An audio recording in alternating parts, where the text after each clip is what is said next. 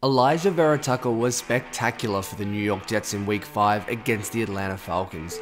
The rookie left guard graded out as the highest rated offensive lineman of the week, according to PFF, and he was the #1 ranked guard in both the run and the pass game. So let's break down the All-22 together and I'll show you why AVT is trending towards becoming an All-Pro caliber guard. Let's go.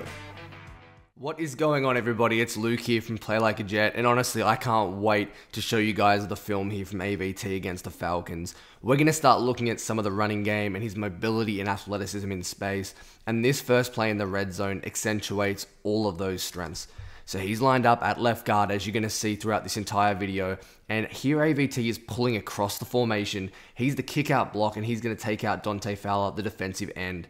As we let it roll, just watch the way he gets out of his stance, how easy and fluid it is in space, and then how silly he makes Dante Fowler look.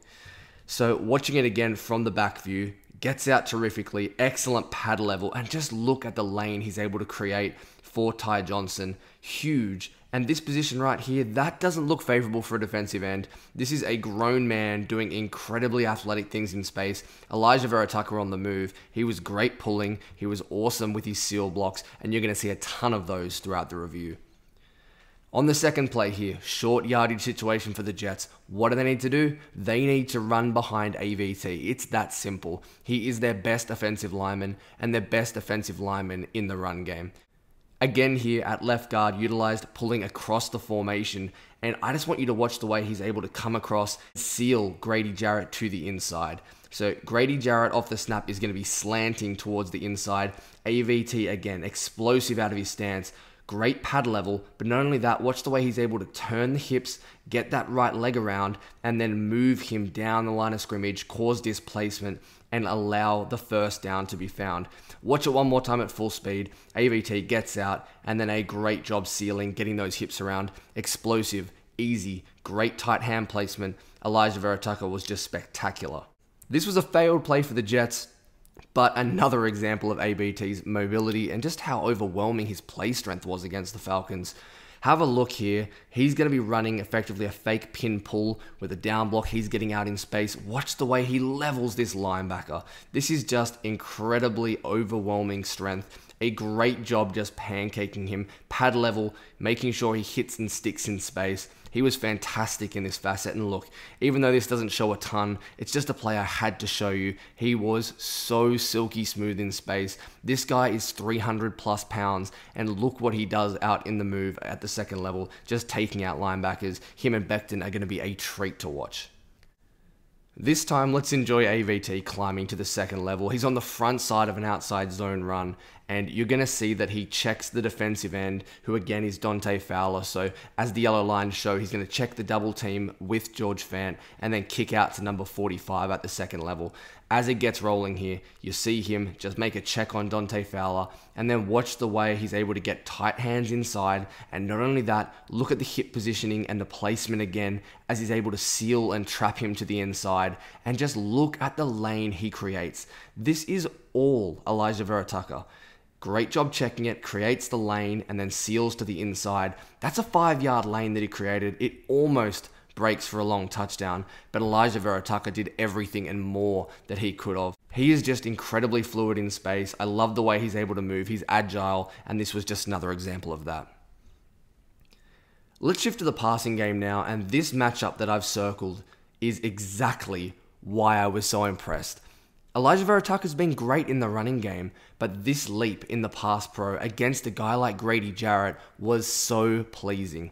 On this occasion, Grady Jarrett tries to defeat his hands with a little two-hand swipe. You'll see it here off the snap. He does a good job. And right now, Grady Jarrett's in a good position. He has outside shoulder. He has the control in this battle at the line of scrimmage. But now watch Alijah Vera-Tucker re-establish his feet. He gets the hands back inside, gets that lower half and the base working, and just works him around the corner, and he's able to keep that pocket clean.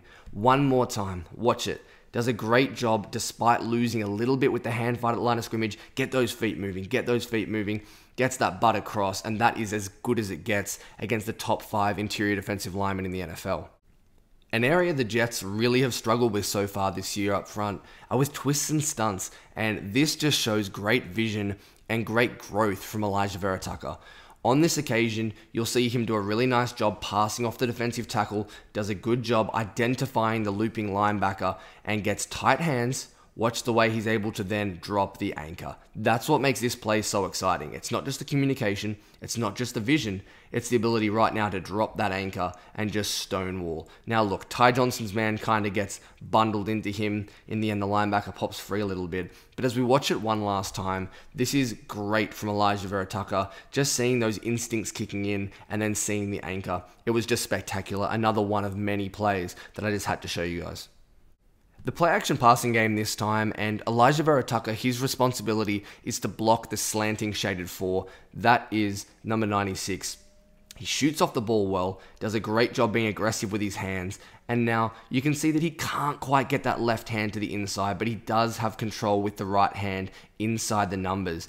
Again, like I said on the last play, I want you to watch how Alijah Vera-Tucker continues to work his feet to make sure he gets his anchor and his bottom half underneath him. And he just continually pumps those legs through contact, and then he's able to stonewall. Look at the way he stands him up, gets the defensive tackle helpless and upright.